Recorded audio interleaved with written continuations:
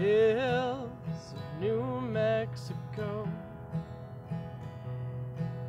were what you once called home, but you ended up here a few states north, where the pronghorn roamed. It was sometime in the late 1940s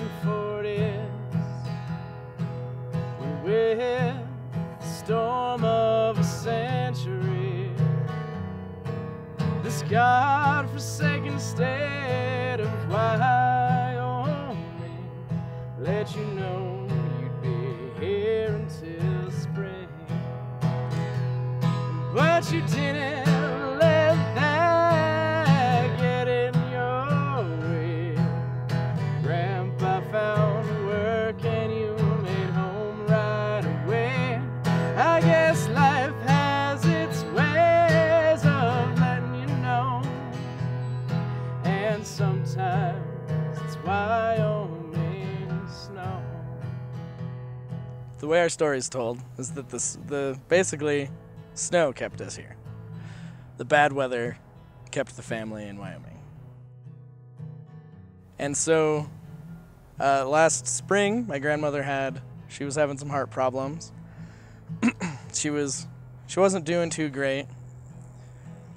And I just felt compelled to just try to,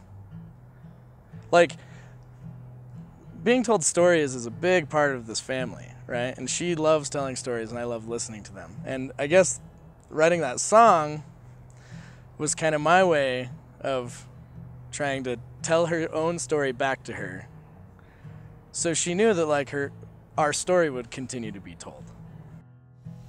I call it Wyoming Snow. And the premise of the song is kind of how we ended up here in Wyoming and how while New Mexico is very important to us, and that's where we're from, where our people are from, Wyoming is our home now because we ended up here. And in the song, I wrote the song for my grandma, so I tried to keep in mind what she might like to hear. So almost every verse is about family, because I know that that's what's important to her. Across town were signs that read, no Mexicans or dogs allowed. But despite the cold temperatures, you decided to stick around. And your youngest, the first spoken to in Spanish, your mother's tongue. But you soon realized what you needed to do to ensure their futures would be strong. And you didn't let that get in your way. You still loved to laugh every day. I guess life has its ways of letting you know, and sometimes it's Wyoming snow. By that time they had both learned English in textbooks and they could speak English, but they raised their first couple of kids bilingual.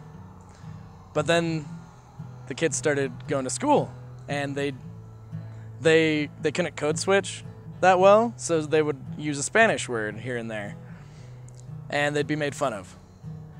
And so my grandparents made what I view as one of the biggest sacrifices they could have made, and that is they decided to only speak English to the kids because they wanted what was best for their children. And this was the 50s. This was before there was studies that showed that bilingual kids often end up, better off with better cognitive skills, and that was before That was before something like that was valued. At this time, English was the language of power where they were, so they did what they had to do. So, my mom was a little younger, so she didn't grow up speaking Spanish. We all speak a little Spanish, and also there's like certain words that kind of that have stayed around in Spanish, you know, but in general, no, we don't speak Spanish. I've worked on it.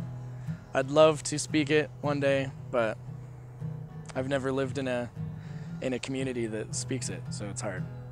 When when we get the kind of migration story from the grandparents is when they ended up in Rollins. They were in New Mexico, where most of the people they interacted with were similar to them. And they ended up in Rollins, and they started seeing signs on businesses that would say things like "No Mexicans" or "Dogs allowed," and they just had to learn how to deal with that. They found a community within that larger community.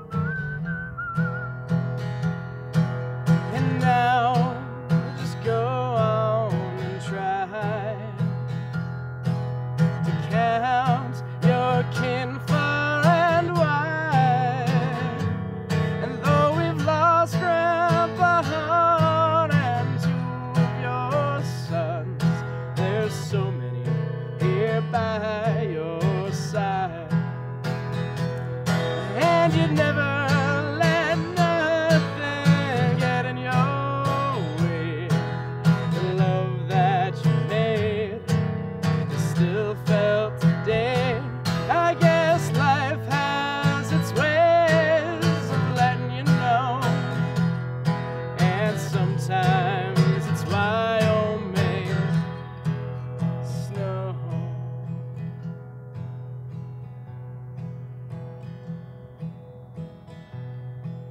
The hills of New Mexico son donde nuestra gente son dead. But you ended up here a few states north, and now this is our home today.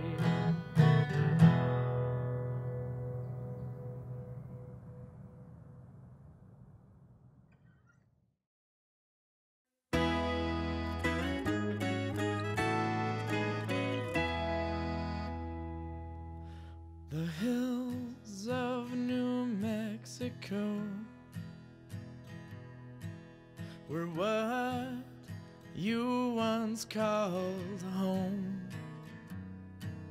but you ended up here a few states north, where the pronghorn roam.